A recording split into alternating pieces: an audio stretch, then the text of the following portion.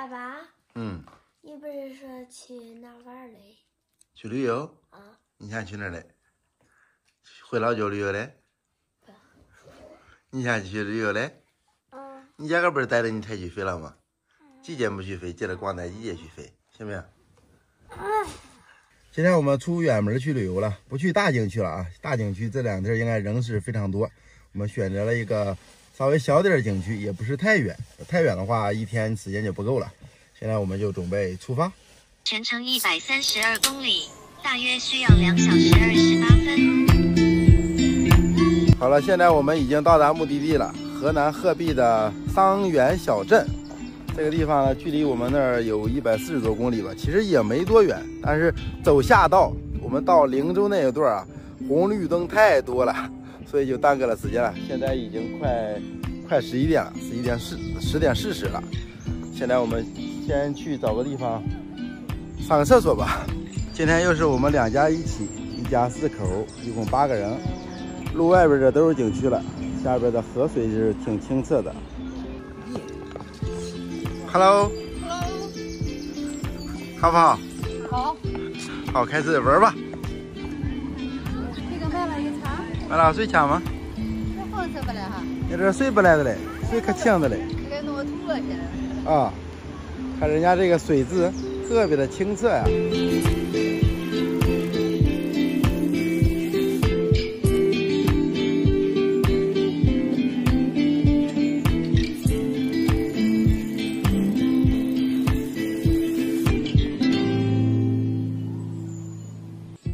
现在我们上桥过去，先找个地方去吃饭了。到中午了，中午吃什么饭了吗？行。凉皮了，出来就。走，找个看看去有没有其他地方吃。走。回来，你刘洋回来。桑园农家饭，饭倒也不是太贵。坐到这个小桌上不来吧？有了这个会脚的感觉了吧？这叫什么石头桌？泥巴桌。这是泥巴桌。你吃什么饭嘞？吃什么？下厨房再说。吃什么？有什么？老板有什么主食？主食有手工面，有大米，有炒菜，有凉皮、水片、擀面卷、凉粉都有。我就不喜欢吃大米。我喜欢吃面。那是甜的。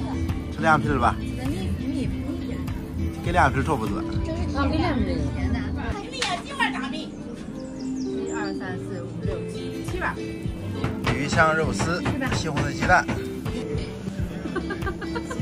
野菜来这这样不来，有啥有笋儿，2块的，土豆丝、凉菜，还有一个菜里边，还有个水煮肉片。对。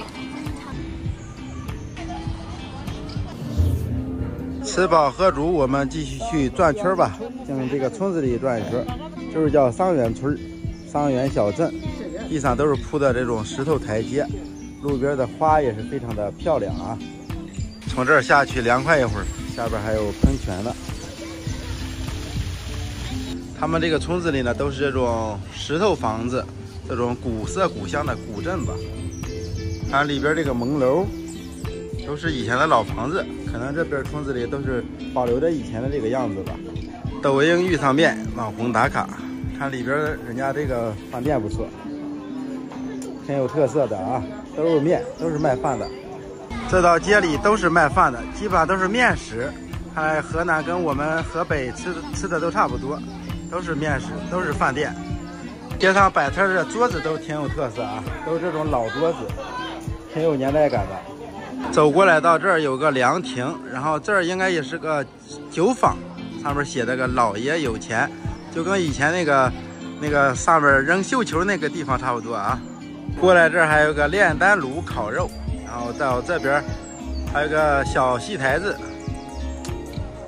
很有特色的啊。这上面应该是有表演节目吧。人家这个村子里是到处都是通着水呢，并且还都是这种特别清澈的这种活水。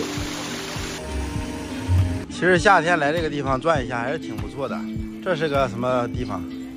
哟，这个大门挺大的啊。七上人家。七上人家，挺好看啊。挺大的大门，反正整个村子都是古色古香的，有这个韵味了。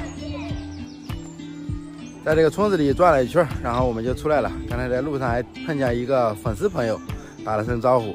好，现在我们带孩子出来再去河边玩一下吧。漫步在这个步游道上，然后转一圈，还是挺安逸的，挺清雅的。这个地方就好的嘞啊，守着河边，上边是那个大桥，正好有樱林，特别凉快。主要人家这个水特别好，水质是清澈见底。刚才就准备去这个小岛，中间就是河过不去，趟河过去了。